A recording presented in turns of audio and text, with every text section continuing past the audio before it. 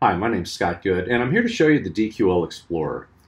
This is an app that was built in React by Dimitri and myself, and it's to show ways that you can use the new Domino Query Language that was added in version 10 of Notes in ways that don't necessarily require you to be a programmer. And so this interface is hopefully a first iteration. We're going to make it open source available, and hopefully that will then build it out more, but I think you'll see that it's pretty fully featured even as it is. So let's take a quick look around. When you first open DQL Explorer, what you'll see is this page. On the left side, we have saved queries based on the databases they're in. So these are ones that were previously built and can be pulled back up. In the center, we have a series of databases that we can create new queries against. Well, let's start with one of the saved queries. So here's one for order numbers between 100 and 200,000. And if I click, you can see that everything comes up. I've got everything filled out. I'll go in more detail in a minute, but you can see 24 matching documents. I click View Results. Here are all the documents. Just that easy. Okay, so let's build our own query and see sort of how that's done. I click on New Query at the top. I choose the database I want. I'm going to do it out of that same database. And I want to see this year's orders for a couple of the sales reps that worked for me. So I'll say, call it 2019 orders for Julie and Gordon. This is the name that'll be saved underneath. I'm going to query forms, but I could do views or folders in the database. And the form that I care about is one called orders. First thing I'm going to do is add a condition, and right here I can select fields. These are fields that are in that orders form, and you can tell that because if I change forms here, what you'll see is that I get a very different list of fields. This Form 1 has a lot more fields, but that's not the form I want. I care about orders right now. And the first thing I want to know is, dates of beginning of the year and forward. So 1/19, so greater than or equal to the January 1st of 19.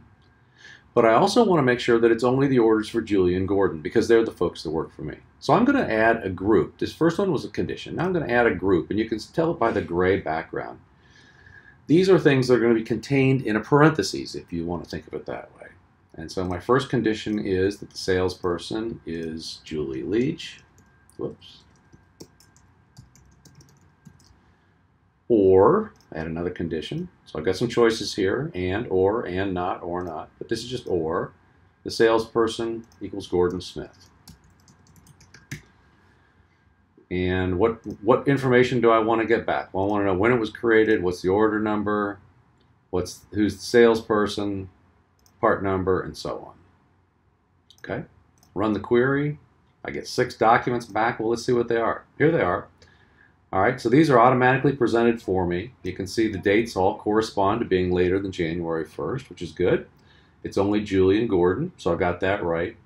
I can sort and do some things, so I could look at date origin and sort this alphabetically if I want, in this case in date order.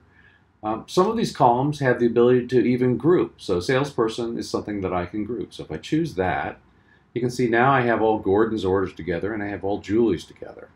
So very easily I can save this sort of information.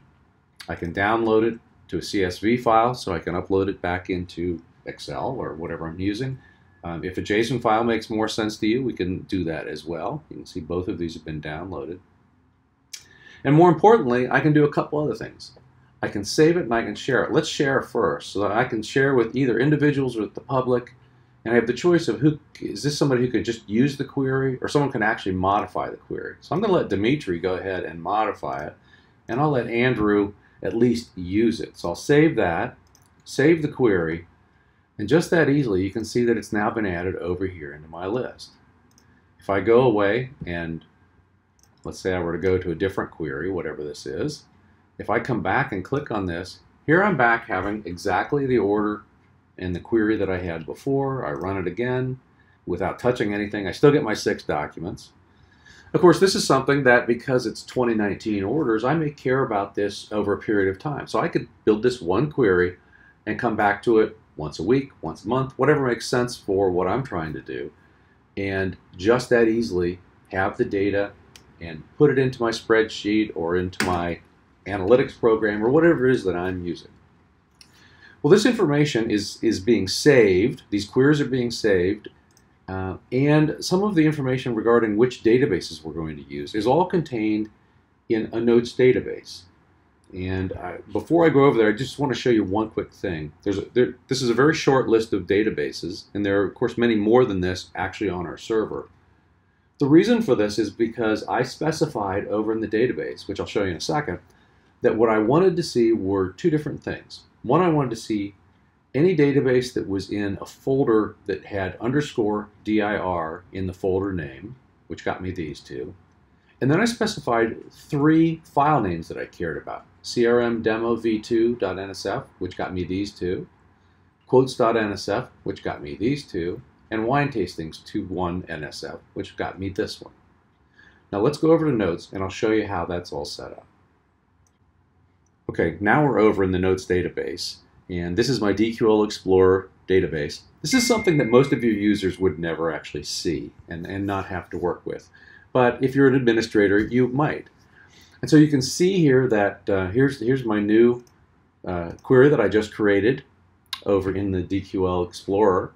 And here are the other queries that we were seeing. If I go and look at this, you'll see that it's mostly the stuff that we already knew about, the collection name, the database, forms, and so on. Here's the actual query. Now, it doesn't look like much to us, but it's what the DQL Explorer needs to know. More importantly, what you can see is down here, we have the people, the readers and the authors. So this respects the Notes security model. And so we have we have 3 roles that have been set up automatically: DQLX, admin, readers, and authors. And so that's an easy way to set up folks that are going to be able to see things in every database. And then you can see that it by default puts my name in as an author because I'm the one that created the request. And if you recall, I added Dimitri as also an author, and I added Andrew as a reader. So we can see very easily that all of those were added.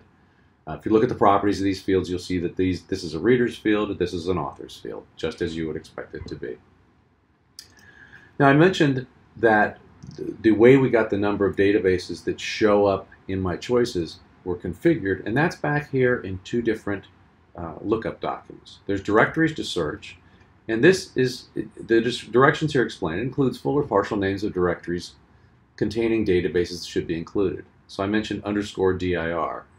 Well, the only folder that I've got that matches up to that is A_dir. But this would match B_dir or underscore directory, anything that has the _dir in it. And it would include all of the databases that are down inside that. The other thing that I did, as I mentioned, is I specified 3 file names. And here I'm not using a path, I'm just using the actual file name. And again, we will get, as you saw over in the example earlier, we'll get any database that has that file name regardless of the path, the rest of its path. So regardless of which folder it may be in.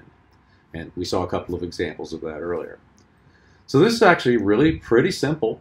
Not a whole lot you have to know here because this is actually just kind of running in the background and supporting what's being run over on the other side in the DQLX Explorer. Or DQL Explorer. So hopefully this has given you at least an idea of how to start with this. It's pretty straightforward. There are a lot of features built into it. Lets you build some fairly complex queries. The final thing that I want to show you, again, we'll go back to the DQL Explorer, and I want to show you what's in there for developers.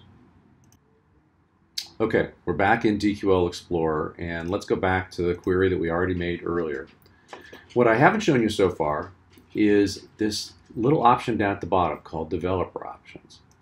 And if I open that up, what you'll see is for a variety of different languages, the code you need to make this work. So in straight DQL, for instance, this query that we have here is ordered like this. Form equals orders, date origin is January 1st, and in parentheses, salesperson is Julie or salesperson equals Gordon.